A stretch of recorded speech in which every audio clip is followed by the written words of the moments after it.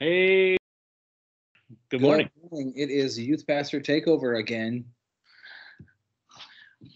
Yeah, I hope we didn't just lose people by saying that. Let me get back on here when the real pastors are here. Right? I don't know. Right. I was told they enjoy the youthfulness. And somebody told me that. I mean, they might have just been blowing smoke, but yeah. When we're with our students, we're the old guys. But like in other contexts, it's kind of nice to be the younger guy, right?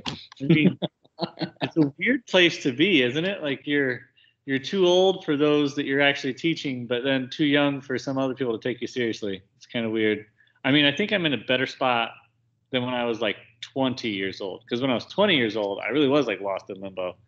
Like you're forever out of the beardless world, but yet you're not even considered an adult by a lot of people. Right. And even now, well, here we are, somewhere in the middle. Somewhere in the middle. Talk about God's word. Yeah.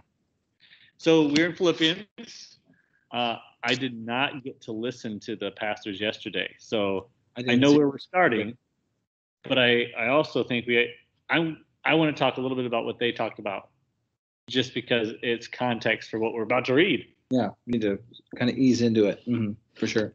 Oh yeah. Other than that, do we have anything new to share with the people? No, I mean, I think, like, of course, the church and in the different children's and youth ministries, we're already thinking about Christmas. We're not just starting to think about it. We've got plans in place. That's just how we got to be. This year's kind of flying by, which does not make me sad at this point. Church people churches in general plan for Christmas way ahead of time. Right. But I really like Christmas, so me and Amber already had the conversation. When do we get our tree? Because we always get a real tree. When do we go do that? When do we put up lights? And we kind of have a tradition that like Thanksgiving Day is still Thanksgiving, and then the next day we do it. And I was asking her, do you want to do it early this year? And she's like, nope, keep our tradition. So. Well, see, my dad was born on December 7th, so that was a tradition he started. Let me have my birthday. So we never put up our tree until December 8th. By a lot of people's standards is like some people have had their tree up for weeks by then. And December 8th is late by some standards. Maybe people don't care. Maybe people hate that we're talking about Christmas right now. One more fun fact. So it used to be that, yeah, I know, right? It used to be that we would celebrate Advent, and that was preparing for Christmas. But you really didn't do Christmas trees or Christmas. You didn't really decorate the house until Christmas, until like Christmas Day, and then you celebrated it for like those 12 days after, like the 12 days of Christmas. Right. So a lot of societies did that. A lot of cultures did that. So we're kind of the odd ones that we celebrate Christmas for. I mean, honestly, right after Halloween, stores are going to be puking Christmas everywhere, and so. Well, actually, I used to work in retail, and Halloween and Christmas merchandise came on the same truck. That's just ridiculous. In September, so it was let's just do one holiday at a time. All right, so we're done talking about Christmas. We're done with that. All right, sorry, peeps. So we're in Philippians, right? Philippians. All right, so Philippians, we're still in chapter 1. Mm-hmm. So yeah, the one thing I wanted to say is that they ended, it looks like, with verse 21, which is, for me to live is Christ and to die is gain. And we won't talk too much about that because the next couple verses, I feel like Paul explains himself a little bit. And so I like this. Yeah, so that does give you a nice segue. That gives you some context here. Living is Christ, dying is gain. My version says dying is even better. So I'm going to continue reading that in the New Living Translation. There you go. Starting with Philippians 1:22. But if I live, I can do more fruitful work for Christ. So I really don't know which is better. So he's conflicted here. I'm torn between two desires. I long to go and be with Christ, which would be far better for me. But for your sakes, it is better that I continue to live.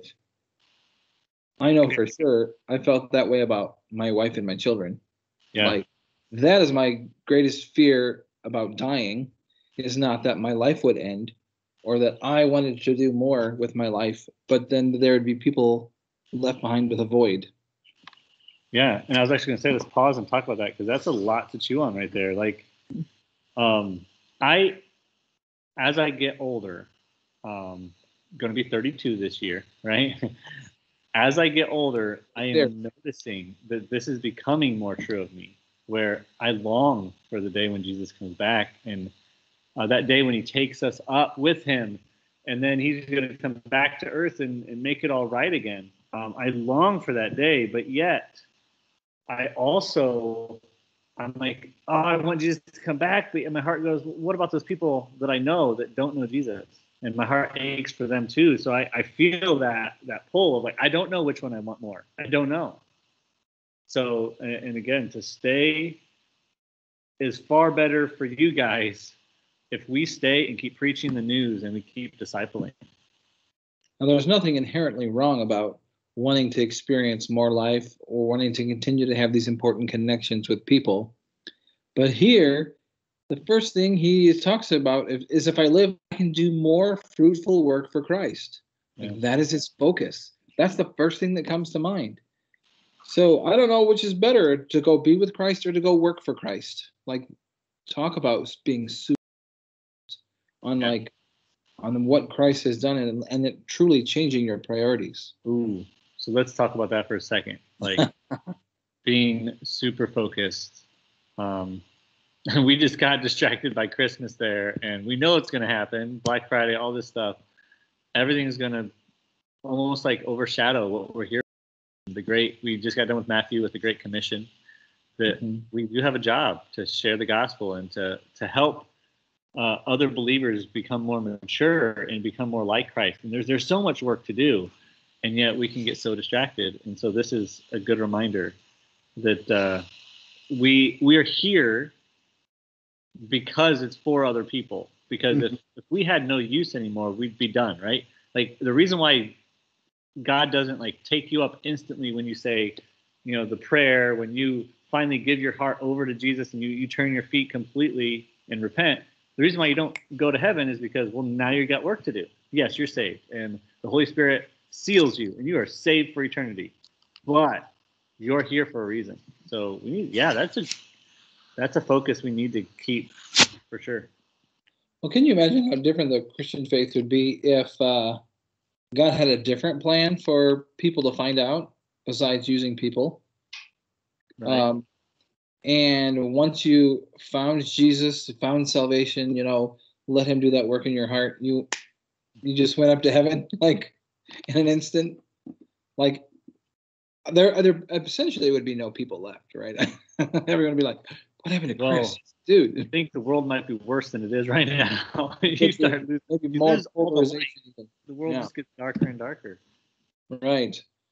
So knowing this, he's convinced that he will remain alive in verse 25 or verse 25. Knowing this, I'm convinced that I will remain alive. Why? So I can continue to help all of you grow and experience the joy of your faith. So it's not only growing, but experiencing the joy in this faith, right? Oh, yeah. And when I come to you again, you will have even more reason to take pride in Christ Jesus because of what he is doing through me. So I want to point this out. I looked up a little bit of stuff. He's in the Palpatine jail or Memorine jail. Anyways, he's in the jail in Rome. That's tradition. Nobody really knows for sure, but the tradition says that he's in that jail right before he meets Caesar Nero. And that's where he's waiting. And in Philippians, he's saying, when I meet you again, when I come to you again, like we know now that eventually he realizes that he's going to die. He ends up, when he finally does get to the place he wanted to go and is able to preach it to the officials in Rome, what he ends up getting is his head chopped off, right? Like he ends up, I can't remember the final end to Paul right now.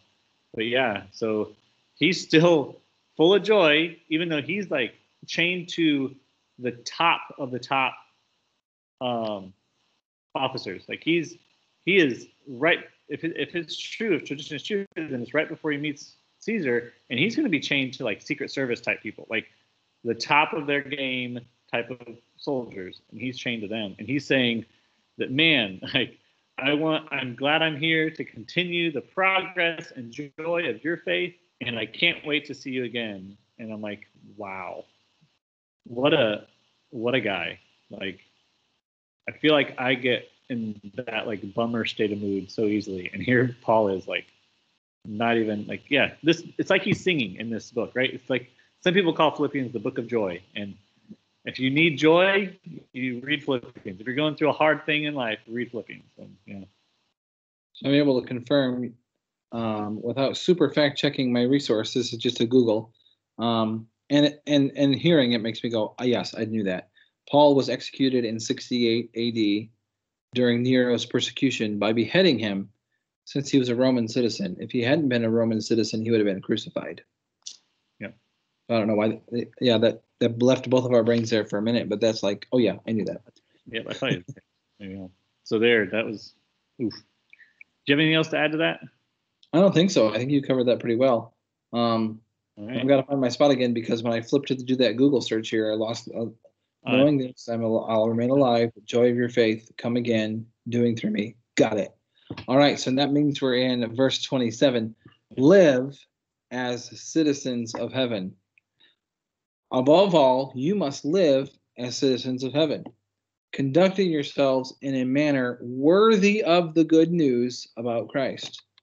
Then, whether I come and see you again or only hear about you, I will know that you are standing together with one spirit, one purpose, fighting together for the faith, which is the good news.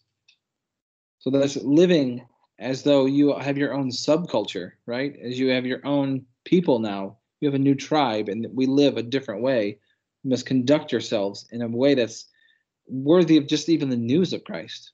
So yeah, mine says, I feel like you have a lot more words than I do. Like, so mine just says, only let your conduct be worthy of the gospel of Christ. And then it goes on to say, so whether I see you or I'm absent. But it's just like, we take that seriously here at the church. I just want to let some people know, especially with small group leaders and Move, where they're teaching students, they're really discipling them. I get on them about, hey, your conduct needs to reflect Christ. It needs to reflect the gospel. So on Facebook, if you're posting things that aren't appropriate, I'm going to contact you. Don't get offended. I'm just trying to help you to live in such a way, because if a parent sees you in not so good way and you're teaching their student, that could be detrimental for our ministry.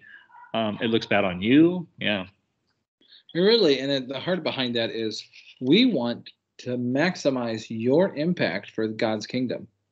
We are like on your side, hoping to empower you, hoping to, come alongside you hand in hand. So there's no heart of like condemnation or judgment. That it's, you know what? I feel like you're losing influence, and I don't want that for you. Yeah, we don't kick people out. We don't kick people out of the leadership role, but we just walk beside them and go, hey, that's not a wise move right now. Let's fix that. So it sounds like he had a kind of an idea, Paul, that maybe I'll come see you again, or maybe I'll only hear about you. So maybe he knew something was up in the pipeline, maybe. And he continued by saying, don't be intimidated in any way by your enemies. This will be a sign to them that they are going to be destroyed, but that you are going to be saved, even by God himself. For you have been given not only the privilege of trusting in Christ, but also the privilege of suffering for him. We are in this struggle together. You have seen my struggle in the past, and you know that I am still in the midst of it. So if he's mentioning not to be intimidated by your enemies, he's probably addressing a real issue that was happening, right? They probably were people that felt, they lived in a world where he ultimately was beheaded because of Christ, right? Yeah. So he's speaking to a church that says, hey, don't be intimidated by them. You got to stand firm. Yeah. Oh man, like even hearing this part, like I'm like trying to soak it all in, because it's like if you really look at it, there's no real periods there for a long time, so it's like a long run-on sentence, which Paul does often. But yeah, like with one mind, striving together for the faith of the gospel, living in such a way of good conduct, like all that together. And I'm just, standing fast in the Spirit. And then he goes on to say, in doing all those things, don't be terrified of your adversaries, which to them will be proof of perdition, is what mine says. That we are going to suffer for Christ. Like, wow. Wow. So like, and I think, I guess putting that all together, my brain's going like, is he saying this? So Levi, you can correct me if not, but it's like, is he saying that by living in this such a way, it will be the downfall of them? Like when they're coming against us for no good reason other than we follow Christ, like people see that. Even people who don't follow Christ, who are just good people, see that and go, that's not right. Like that's a good person who is, helping society. They've helped people all around them. They're good people. They're doing nothing that deserves death. And I feel like that is another reason why Christianity explodes when Christians are persecuted. Because when true Christians who are living in love, as the Bible commands us to do, as Jesus asked us to do, are persecuted, there's a lot of people who see that and they're like, well, this ain't right. And then they start like coming almost like on our side. Like they just like flock to it because they're like, this is not right. We want to stand for them. And as they stand for it, they start to learn, oh, this whole Christian thing. Yeah. Right. Because here he describes trusting in Christ as a privilege. Like, I know there's a lot of talk today about certain privilege. There are people who are privileged that they get things that just because of who they are, right? Or their race or their socioeconomic status. That came out clearly, didn't it? But we are privileged that we get to trust in Christ. It's a privilege bestowed upon you. Here is this amazing thing you don't deserve, a privilege, trusting in Christ. And same privilege is suffering for him. That when we suffer for him, we've been given a privileged thing. Yeah, he did say that. And it's weird to hear at first. It's such a privilege to be suffering, but multiple apostles said this. They said, I am so glad that I get to share in the same suffering that Jesus did. Like, yes, like they're persecuting me just like they did Jesus. That's awesome. Like, wait a minute. Wait. I don't know. At first my heart goes, no. But like it does get you kind of like, we really got to think differently, don't we? This is intriguing. So are you acting as Father Time today? Because that's the end of Philippians 1. We're actually at 20 minutes, a little under. So we could read a little bit more. And it's going to go by like some of the other standard times. We're not halfway done. You know what I'm saying? When you go by, well, yeah. Especially. So let's jump into Philippians 2. Yep. Yeah, because it's talking about having the attitude of Christ. So Philippians 2, again, I'm reading the New Living Translation. One second. Oh, I think this whole section can go together. Verse 1 through 4. Do 1 through 4. We'll finish with that. Ta-da. All right. Is there any encouragement from belonging to Christ? Any comfort from his love? Any fellowship together in the Spirit? Are your hearts tender and compassionate? Then make me truly happy by agreeing wholeheartedly with each other, loving one another, and working together with one mind and purpose. Don't be selfish. Don't try to impress others. Be humble, thinking of others as better than yourselves. Don't look out for only your own interests, but take an interest in others too. Maybe we don't want to talk about that. Yeah. Now, Go ahead. I was going to say the first verse. If there is any consolation in Christ, yes. Comfort of love, yes. Fellowship of the Spirit, yes. Affection and mercy, yes. Then fulfill my joy. Okay, by being like-minded. And my mind went to this election. And I don't want to get political, but we did talk about it for like a 4-week series at the church. And we talked about how Jesus is king and how we need to not get caught up in this left side, right side. I mean, I've been talking to some older, wiser people who've been around longer than me, and they're saying they've never seen such a divide in the nation ever. They've never seen it in their lifetime. And I'm just thinking, like, we as Christians need to be different. So I have some friends here, some volunteers here at the church who believe opposite of me, and we still have conversations. We still show love to each other. We talk about the Bible more than we talk about politics, and it's a grand thing. And it's fun to talk to each other. We leave smiling. Like, that is what I picture here. Is like, we as the Christian church need to be that way, and kind of remember that we are supposed to be like-minded. And again, if we can't agree on some of those other things, we can still come back and agree Jesus is king.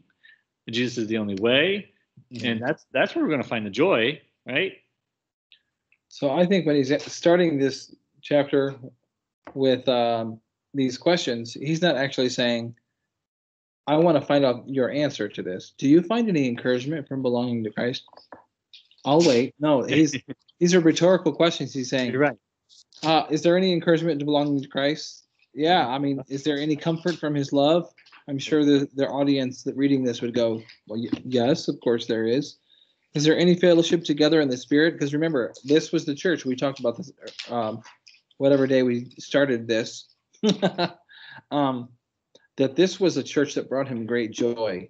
And that these are the people in this church were people that were also in the book of Acts. So this was a tight-knit group of people that he loved. So he's already saying, hey, guys, since we know there's encouragement belonging to Christ, since, guys, there's comfort in his love, we have this fellowship together in the Spirit. Your hearts are tender and compassionate. Now, let's put that to action by agreeing wholeheartedly with each other, loving one another, working together with that one mind and purpose. And if you want to fulfill the joy of a pastor, which Paul was definitely a pastor of many churches, live this way. I mean, you want to see Byron smiling. As a church, live in such a way where you have the same love, one accord, one mind. You know, we are together. What's that all mean? I mean, the Great Commission. We're all on the same mission. We just talked about that a little bit ago, didn't we? Like, to live is gain because we're going to be living for Christ. No, to die is gain because we're going to go to heaven. But to live is Christ, where we're going to be more fruitful. We're going to bring more people to Christ. To have that mindset, everyone being of that mind. And then here, can you switch? You're on your phone, right? On the Bible app. Can you switch to the NIV and read verse 3? Because that's the one I memorized long ago. See here, it's such a good verse to memorize. Let me do the compare and get the NIV. Apparently that one doesn't work that way. I'm sorry. Oh, young, you should be fast. I have to change the whole version. You can do like parallel and it gives you side-by-side comparisons, but I didn't have that pulled up in the NIV. Oh. All right, so this is definitely a version I'm familiar with. Philippians 2:3. Do nothing out of selfish ambition or vain conceit. Rather, in humility, value others above yourself, not looking to your own interests, but each of you to the interests of others. There you go. That'll preach. That's actually a verse that I always forget where it's found exactly. Like, I don't remember this Philippians 2:3, but I speak that concept to my children. I say, value others above yourself. So if we're struggling with that, I'll say, now, did you value him above yourself? Did you put him first? No, I didn't, you know. Yeah. No, I've actually had that verse as a verse of the week for my kids. Like, we have a little chalkboard, little tiny one. And we put that verse on there, and that was the verse and when I'm making food, I'll look at it and like, oh yeah. And it reminds me to teach the kids this concept of let nothing be done out of selfish ambition or vain conceit. Like, nothing. Like, don't look at your own interest. Are we going to mess up? Yeah. Are we going to get selfish sometimes? Yeah. But I mean, this is just a reminder. If we get that memorized, we plant that deep in our minds. I think the Holy Spirit definitely uses that. We'll bring it up at the right moment when you're being a little. But it's like nothing. Like, if we did nothing out of selfish ambition, how much better would the world be? Well, how would your day look different? I'm not saying, not even just your whole life or your outlook, but how would your day look different? Yeah. How would your relationships look different? How would your work look different? Like, oh my gosh. Like again, my brain's like picturing all kinds of like how this would change the world. It would change, for one, it would change your family. It would change the church, like this one concept. And then the community itself, this would explode if we would just get this and take this seriously. All right. So is that a good place to stop as far as reading ahead in the Bible? I think so. So this is a good opportunity for those watching to pray together. What's kind of cool is that people watch it at different times. So this prayer time can multiply throughout the day and be stretched out. True, yeah. Yeah. Oh, so I'll say that. At the beginning, I think we see 60 people watching live, and then by the end of the day, 220 some views. Like, I've seen it break 300 more than once when I've kind of been scrolling through and seen it. Like, there's definitely. So hey, don't be afraid to share this with your friends. There are people. Literally, I told this story a while ago, but there was a guy at the gym that I ran into, and he's like, "How do I? You look familiar." I said, "Well, I work at Life Changing Church." He's like, "I've seen you on like your videos," and I'm like, "I'm pretty sure that this would be the only format that he would randomly run into me. It's the 714. So share it with random people, right? And because we're getting an opportunity to talk about the Word of God, and the Word of God never returns void." There you go. So, shall we pray, Chris? Go for it, man. All right, let's pray. God, I thank you that you have a heart that would want to teach us and mold us into people that do nothing for ourselves, truly selfless. That is the foundation of the Christian faith, is a selfless God doing a selfless act in calling others to be selfless. God, I pray that in this world we could live that way, that we could do things to protect the interests of other people. If that would be our focus, how this world would change. God, I thank you that we get to share the gospel. We get to suffer with you. We get to have the privilege of trusting in you. God, we just commit ourselves to you. God, I pray that the people listening today will just find creative ways to share the gospel. And we just commit our day to you in Jesus' name. Oh, and Lord, I am humbled, and just my heart jumps a little bit thinking about those leaders who live a Philippians 2:3 kind of life, and who just really put others' interests above their own. I love hearing when you hear leaders speaking and they care more about people than their own agendas. They care more about people than their own beliefs. And Lord, it is such a good thing. The people rejoice when a righteous man is leading, when a righteous woman is leading. The people rejoice. And Lord, I ask you will send more of them this election, more of them into places of power, because this country does need a turnaround. We are seeing so much hostility and so many things, and we really need to see a turnaround, Lord. And the only way that happens is if the people turn and the leaders turn from their wicked ways, turn from their selfishness, as this verse says, to care more about others' interests than their own, to do nothing out of selfish ambition or vain conceit, to not care about the power, to not care about the look at me, the spotlight, but they care more about what they're doing for the people and for future generations. Lord, we need more of that. And I just ask you will turn the hearts of some of those leaders. We all have leaders on our minds that we think are rotten, who are not doing what they should be doing, who are against you. And Lord, I ask that you will turn their hearts. Let your people turn from their wicked ways and repent. And as we do, Lord, let that be a sign. Let it move our leaders' hearts too, that they may turn. And as they turn, such a healing in the land shall happen. And we will just see such a movement.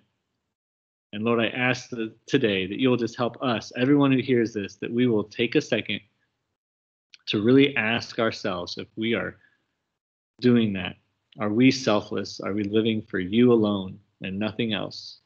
do we care more about others than ourselves? And as always, I ask that you will bless this election, that you will take care of it, that in the end, when whatever happens, however everything falls, the votes end, that we as your people will be like-minded, trusting in you, knowing that in the end, we win, that victory is yours, that you will be king on earth, reigning over everyone, and every knee will bow. Lord, help us as a church to come behind that as our battle cry, as we chase after those who are lost. In your name I pray. Amen. Amen. Hey, hopefully you guys enjoy the youth pastor takeover again. And you'll be so happy when somebody else is here tomorrow. I don't know. But Chris, it was good talking to you again. Oh, yeah. And it looks like they'll be able to take off in Philippians 2 tomorrow. That sounds good. Hey, have a good rest of your day, guys. See you, everyone.